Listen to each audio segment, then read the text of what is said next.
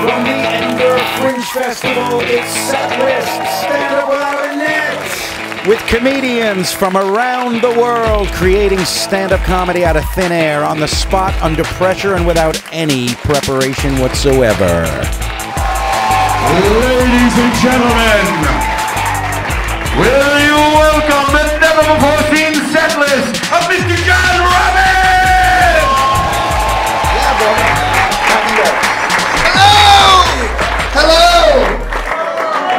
Hey folks, it's smashing to be here. Thanks so much for having me. A lot of you might not know who I am or have seen me before, so I thought tonight I'd just tell you a few things about myself. First of all,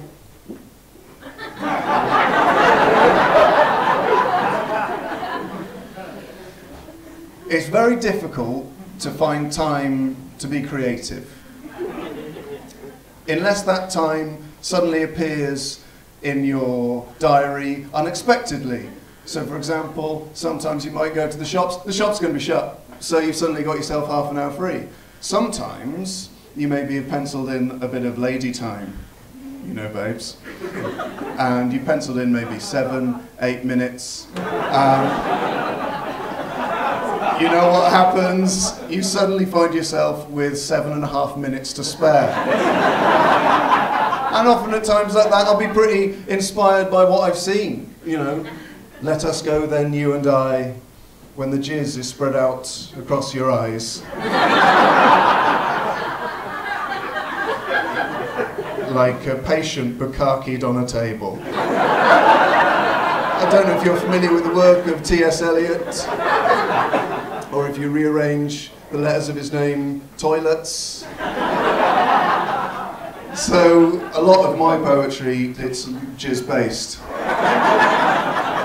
Half a league, half a league, half a league onward, into the valley of death drove the 600. I don't even need to change the words to that, because that is a poem about ejaculating inside a woman.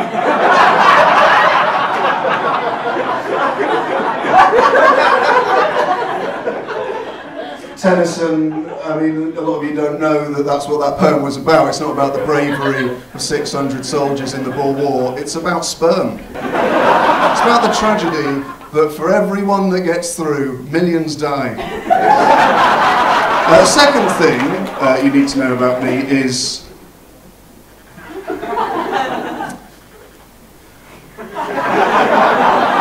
No, it's important, this one. I was talking about my diary earlier, and obviously babe time is Mondays, Tuesdays, Thursdays, Fridays, Saturdays and Sundays. You're thinking, John, why is there no babe time on a Wednesday? Because on a Wednesday I like to reenact moments from history, and I like it possible to keep them jizz-free, actually, folks. Guys, but this went sorely wrong, because one advantage of the other jizz-filled days of the year is the jizz holder, or as I call it, my foreskin.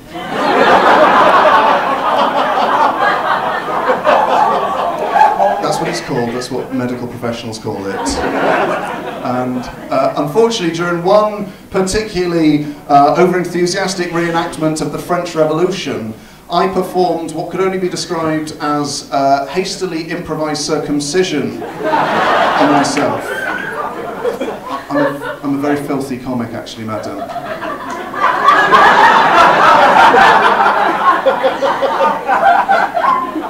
On a hastily improvised circumcision on what has now been known throughout the lands as Guillotine Wednesday.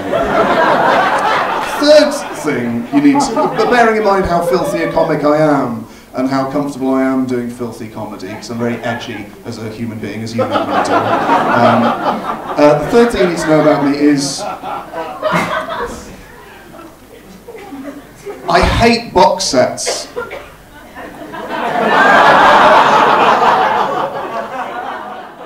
And if another one of you fucking pricks comes up and says, have you seen Breaking Bad? Have you seen The Wire? I'm gonna fuck your mum!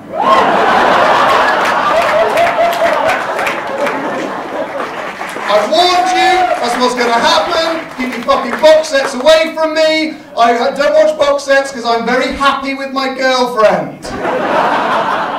I'm not trying to paper over the cracks, and if I did, I'd do it with poetry covered in jizz.